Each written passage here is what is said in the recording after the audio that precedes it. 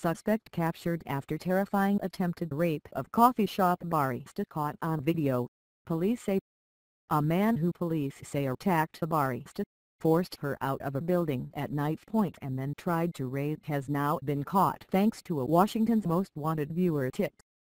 The man was partially identified as a 33-year-old Kent Wash man with a lengthy criminal history, Washington's Most Wanted said in a Facebook post. "We want to thank everyone that called in and identified this violent offender. Our streets are safer because of each of you," said Detective Melanie Robinson.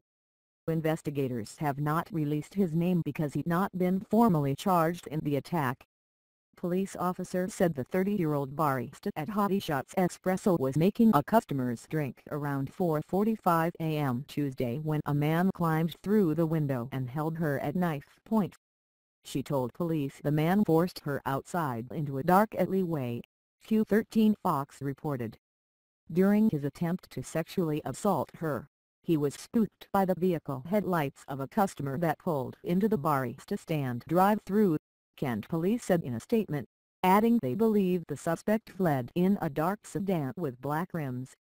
Surveillance video inside the coffee shop captured the terrifying attack. Kent police released the video in hopes the public might be able to ID the suspect. Police said the barista was shook up, but otherwise in good condition, after getting treated by medics for abrasions on her body.